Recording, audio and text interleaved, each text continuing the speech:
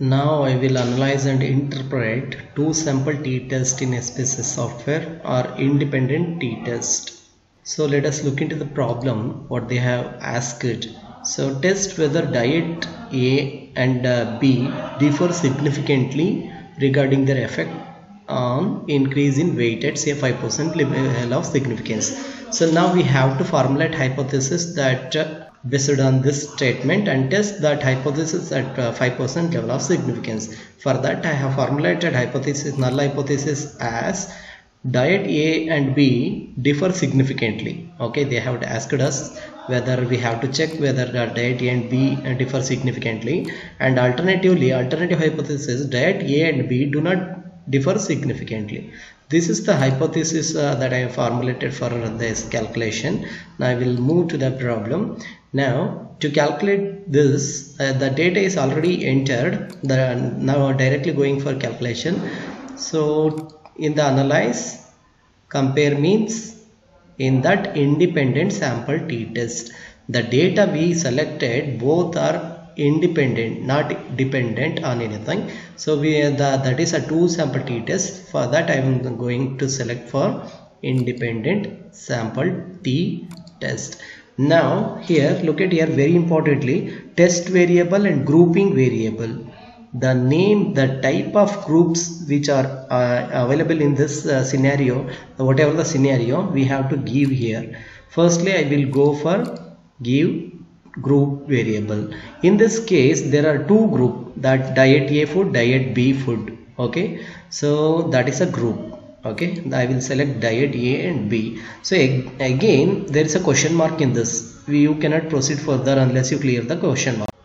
To remove question mark I will define the group. Just I will give code to the group. Group 1 is 1, group 2 is 2. Now give continue and go to option. Before going option you have to push that test variable that gains in weight, and go to option. In the option check the confidence interval. For this I will check what is the confidence significance level given in the problem at 5% level of significance, which means 95% confidence interval. Give continue and now give OK. Now your output is ready. So this is our descriptive statistics. Diet A in n is 10, diet B in is 10, and mean, standard deviation, standard error. Look at here, independent sample test, which means two sample t-test.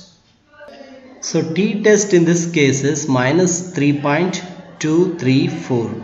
Let us look into the book problem. That's a t-test. What is the t-test? This minus 3.21. This same as SPSS 2 book. The t-test we obtained in this independent sample t is minus 3.234, and the degree of freedom is 18. That n minus 2. N minus, there are two samples in this case. So n minus 2. So look at here, significance level and confidence interval. We selected 5% level of significance and 95% confidence interval. The data we obtained here, the significance level, anything must be greater than the significance level we selected for calculation.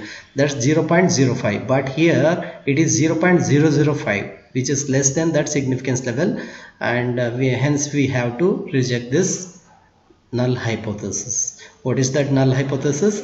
Diet A and B differ significantly. There is no sufficient evidence to say that diet A and B differ significantly.